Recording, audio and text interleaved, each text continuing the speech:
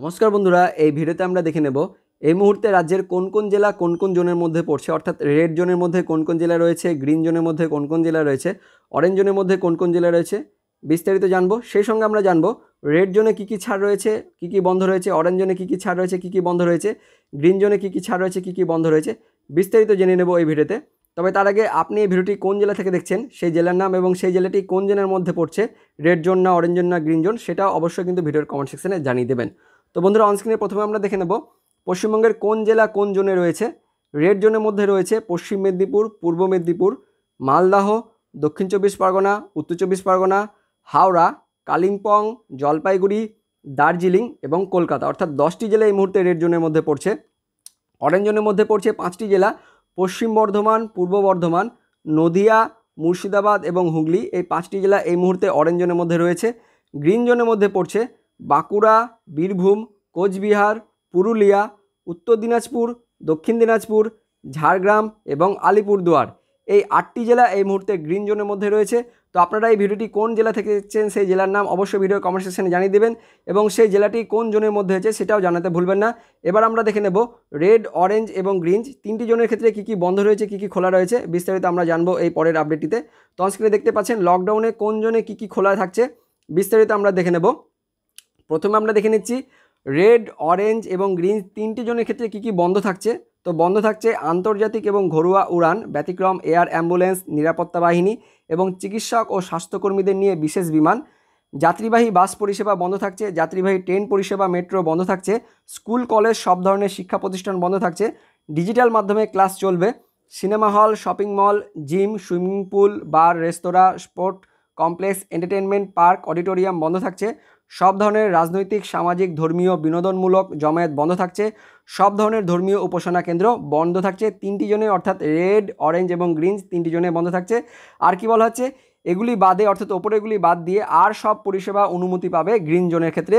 শুধু বাসে 50% যাত্রী থাকতে পারবেন এবং বাস ডিপোগুলিতে 50% কর্মী থাকতে পারবেন। রেড জোনে নিষেধাজ্ঞা কী কী কিসে কিসে রয়েছে, সাইকেল, রিক্সা, অটোরিক্সা, সেলুন, স্পা, ট্যাক্সি বা ক্যাব, আন্তঃজেলা ও অন্তর্জেলা বাস পরিষেবা রেড জোনের ক্ষেত্রে নিষেধাজ্ঞা রয়েছে বা বন্ধ রয়েছে।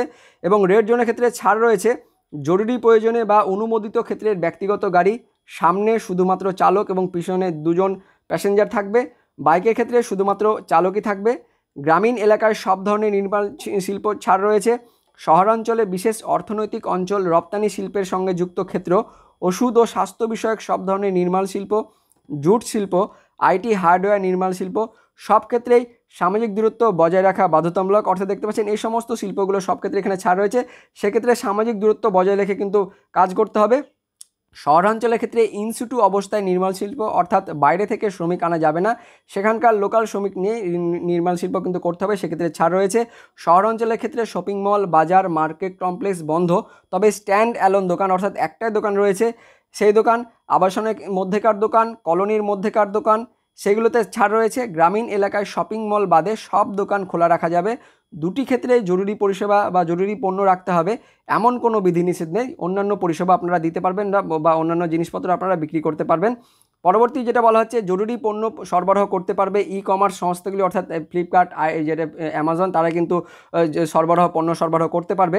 সর্বাধিক 33% কর্মী নিয়ে খোলা রাখা যাবে বেসরকারি অফিস, বাকিদের ক্ষেত্রে ওয়ার্ক ফ্রম হোম করতে হবে। ডেপুটি সচিব এবং তার থেকে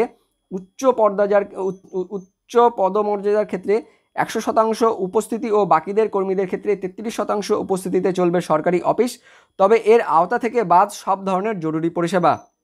তো বন্ধুরা, দেখতে পেলেন এই সমস্ত পরিষেবাগুলো রেড জোনের ক্ষেত্রে ছাড় পাবে। এবার আমরা দেখে নেব অরেঞ্জ জোনে কী কী নিষেধাজ্ঞা রয়েছে। তো অরেঞ্জ জোনের ক্ষেত্রে শুধুমাত্র একটাই নিষেধাজ্ঞা রয়েছে, সেটা হচ্ছে আন্তঃজেলা ও অন্তর্জেলা বাস পরিষেবা, এটা কিন্তু নিষেধাজ্ঞা রয়েছে। আর বাকি যেগুলো ওপরের ক্ষেত্রে আপনাদের বললাম সেগুলো কিন্তু সব জেলায় সব যে জোনের ক্ষেত্রে বন্ধ রয়েছে। আর কি বলা হচ্ছে, অরেঞ্জ জোনের ক্ষেত্রে ছাড় দেওয়া হয়েছে কী কী, 2জন যাত্রী ও 1জন চালক নিয়ে ট্যাক্সি এবং ক্যাব পরিষেবা ছাড় রয়েছে। জরুরি প্রয়োজনে আন্তঃজেলা গাড়ি চলাচল, এক্ষেত্রে 2 যাত্রী 1 চালক নীতি প্রযোজ্য হবে, অর্থাৎ জরুরি প্রয়োজনের ক্ষেত্রে আন্তঃজেলা অর্থাৎ এক জেলা থেকে অন্য জেলায় যাওয়া যেতে পারে, সেই গাড়ির কিন্তু ছাড় রয়েছে। তো বন্ধুরা, দেখতে পাচ্ছেন এই সমস্ত কিন্তু জিনিসপত্র বা এই সমস্ত সার্ভিসগুলো অরেঞ্জ জোনে ছাড় রয়েছে এবং গ্রিন জোনে ছাড় রয়েছে, সে সঙ্গে রেড জোনের ক্ষেত্রে আপনাদের ছাড় রয়েছে। তো আপনারা কোন কোন জেলা থেকে এই ভিডিওটি দেখছেন সেই জেলার নাম অবশ্যই ভিডিও কমেন্ট সেকশনে জানিয়ে দেবেন এবং অবশ্যই সেই জেলাটি কোন জোনের মধ্যে পড়ছে সেটাও কিন্তু জানাতে ভুলবেন না। তো ভিডিওটি যদি ভালো লেগে থাকে এবং ইনফরমেশন যদি হয়ে থাকে তাহলে অবশ্যই একটা লাইক করবেন। আমাদের লালগোলা ইউটিউব চ্যানেলে নতুন দর্শক হয়ে থাকলে চ্যানেলটিকে সাবস্ক্রাইব করবেন, পাশের ঘন্টাটিকে বাজিয়ে অল নোটিফিকেশন অপশনটি সিলেক্ট করে রাখবেন এরকম লেটেস্ট আপডেট সবার থেকে আগে পাওয়ার জন্য। আর এই ভিডিওটিকে অনেক শেয়ার করবেন যাতে প্রত্যেক নাগরিক, দেশের নাগরিক এবং সেই সঙ্গে জেলার নাগরিক যাতে জানতে পারে যে তাদের জেলায় কী কী পরিষেবা ছাড় রয়েছে এবং কী কী পরিষেবা বন্ধ রয়েছে। তো দেখা হচ্ছে পরবর্তী আপডেট নিয়ে, ততক্ষণের জন্য বন্দে মাতরম, জয় হিন্দ, টাটা।